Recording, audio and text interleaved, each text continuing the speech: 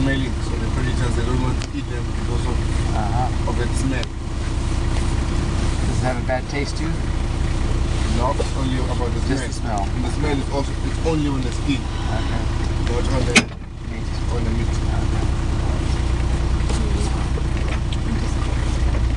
Good? Yeah. Yeah.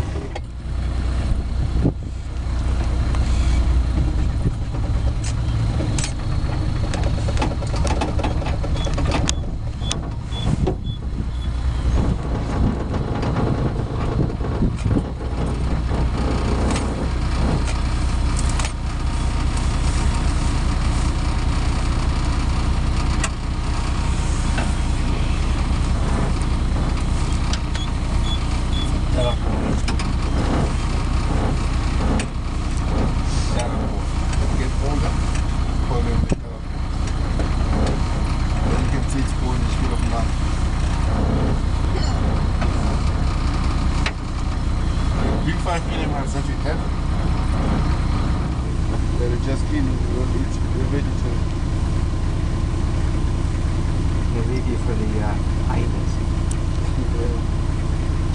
See this one got the scars on the body. Oh yeah.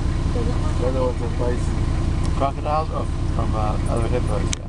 So it's another hippo. Why is it by itself?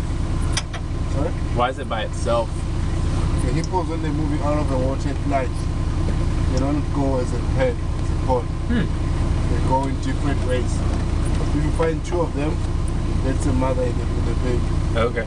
But all of them can be 10 or 20 of them.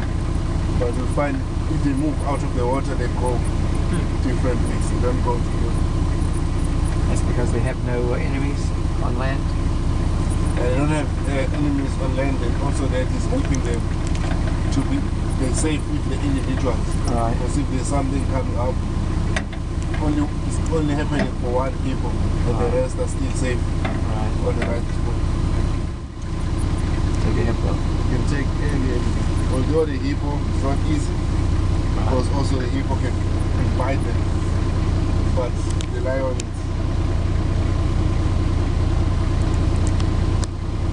That's why it's the king of the jungle, because it can eat every animal.